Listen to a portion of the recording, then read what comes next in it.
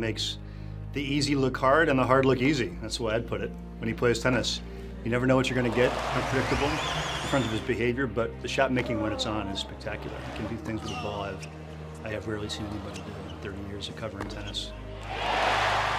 He appeals to a lot of different audiences. The way he dresses, the way he looks, appeals to the young. And his game, if you're a tennis aficionado, is something you're interested in because he hits shots that are really unusual and creative.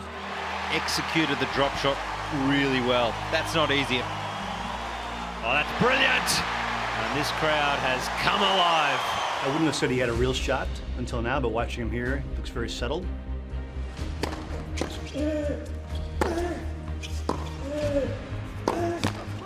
Oh, he's done it. That's one of the best wins of his career. Nick Kyrgios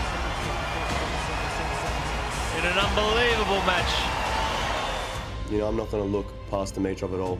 Obviously, he's had moments when he's feel pretty good here. You know, he made semi-finals last year, played an amazing match against Rafa, so I know he's a dangerous opponent.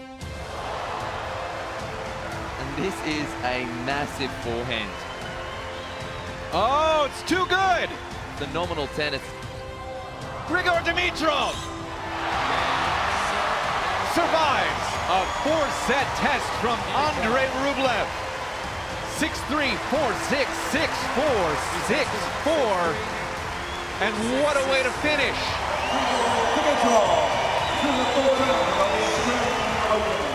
You know, I know what he's going to bring. He knows what I'm going to bring. It's going to be an incredibly tough match. But, yeah, ultimately it's going to be a lot of fun.